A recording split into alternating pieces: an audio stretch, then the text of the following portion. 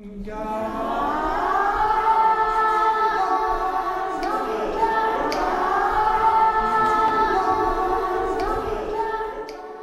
York Peninsula is the birthplace of the oldest continuous living cultures on Earth. In this northernmost region of the continent, Australia's great classical languages and epic literature were born. The first Australians crossed the Sahul Plain 60,000 years ago, when sea levels were lower than today. The peoples of Cape York Peninsula have watched the Great Barrier Reef flood and form. They have seen the Daintree rainforest grow. The Pama-Nyungan language family, the great family of Australian languages, originated in Cape York Peninsula, spreading across the continent around 6,000 years ago. Cape York Peninsula is a world hotspot of language diversity. There are 147 language varieties, but all of them are threatened. The most important thing now is for us to bring back our language. We need to speak the Injinu Ikya. The silencing of languages is a catastrophic result of frontier violence and linguicidal policy. The dominance of English is now overwhelming. The classical languages of Cape York Peninsula are the inheritance of all Australians, the keys to our epic literature and the deep history of this continent. We sing along with the kids so that the kids can know the language, and at the same time teaching them. Pama Language Centre is working to ensure the right of every child to be fluent and literate in their ancestral language. We are working to secure the viability of Cape York Peninsula's linguistic heritage for the future. What I really like is to encourage parents out there and kids even to revive their language, sit and listen to the parents. In partnership with local schools and language champions, Pama Language Centre is working to save our unique ancestral languages through song. Song is a powerful medium for language learning. Music, it just makes you happy. It makes you feel good. And putting a language to it, little do you know you're learning a language. Singing songs in the ancestral languages of Cape York Peninsula is rebuilding intergenerational bonds and a future for our unique cultures.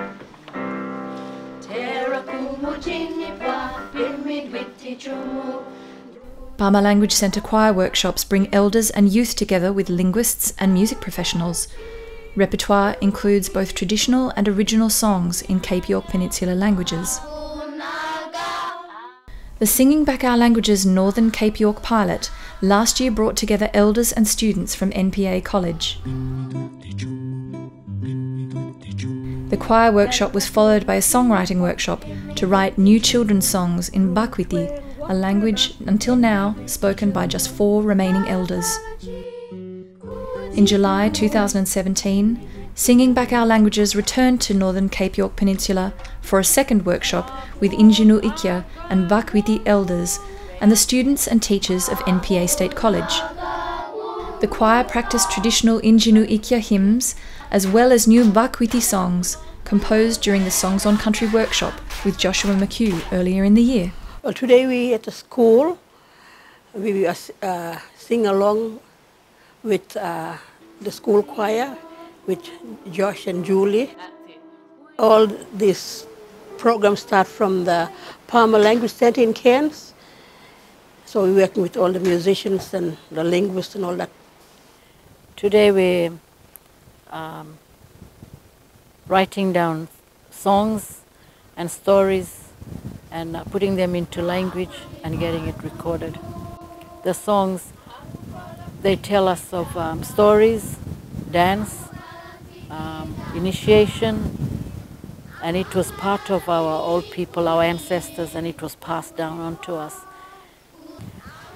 So we could have it there for our children. Yes, and like we're maintaining it, at least we're using it, we're making it happen. Singing Back Our Languages workshops are led by choir leader Julie Mayhew. Julie works with elders, language centre linguists and classroom teachers to develop song as a medium of language learning. Julie focuses on building the skills and confidence of elders to lead in the transmission of their culture. For fragile languages such as Mbakwiti and Injinu Ikya, Pama Language Centre choir programs are the first step toward bringing back the languages. Sharing these songs ensures that very fragile languages pass from the remaining few elders to the next generation. I'm the only one left from the elder of this community, and I'm an elder for my clan at Tambaya.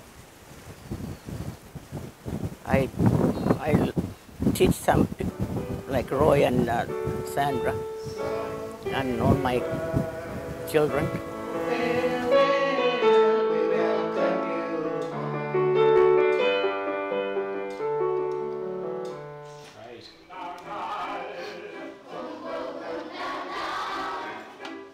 Pama Language Centre's Gugu Yimitir choir at Hope Vale is securing the future for the language that brought us the word kangaroo.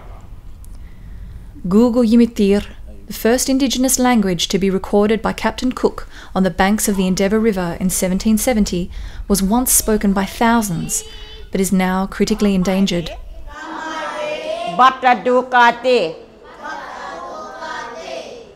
So mosquitoes start swarming on him, nest, so he gets in the mud. And that's what old people used to do way back, Aunt Erin?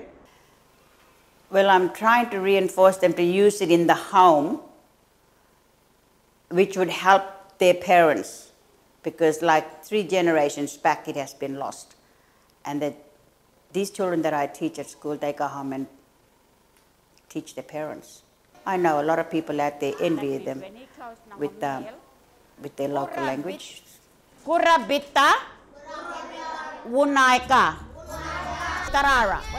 Over the next 3 years, many more intergenerational transmission choirs will form across Cape York Peninsula. Pama Language Centre looks forward to supporting these local choir projects with workshops, camps, performance and recording opportunities. Singing back our languages is benefiting all Australians by preserving and celebrating the linguistic diversity of Cape York Peninsula, a priceless part of our cultural heritage.